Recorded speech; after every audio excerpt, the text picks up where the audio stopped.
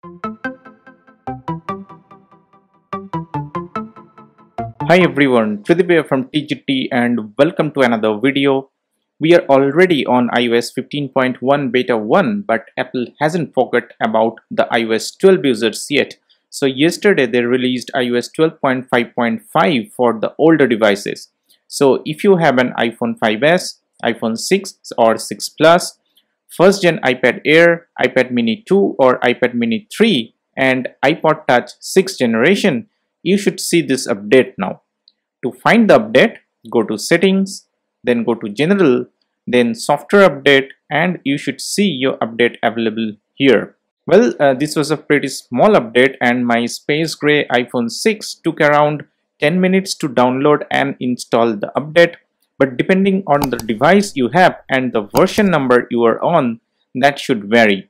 I was on iOS 12.5.4 previously. Now let's go ahead and check the new build number.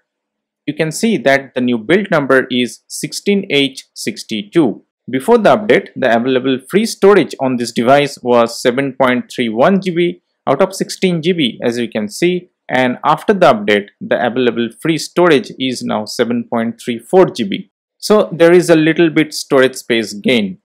But there is no modem firmware update. As you can see here, it has remained same. Apple says this update provides important security updates and is recommended for all users. Now let's go ahead and check what Apple actually fixed in this update.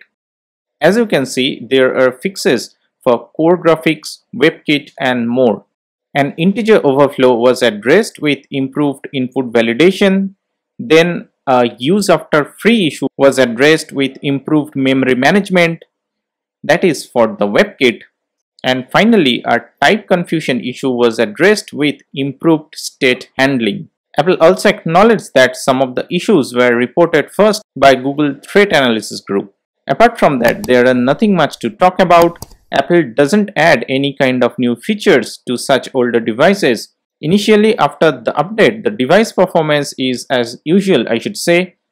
Apps are also running as it should be. But if you face any issue after the update, do report it in the comment section below and I will make a follow-up video later with your queries. And the battery life seems to be same as well. Now here is the Geekbench 5 score. As you can see, we have 309 for single core and 583 for multi-core scores, which is typical for this device. Now we all know that this was a big week for Apple. There were iPhone 13 release, iOS 15 public release, and then iOS 15.1 beta 1 release.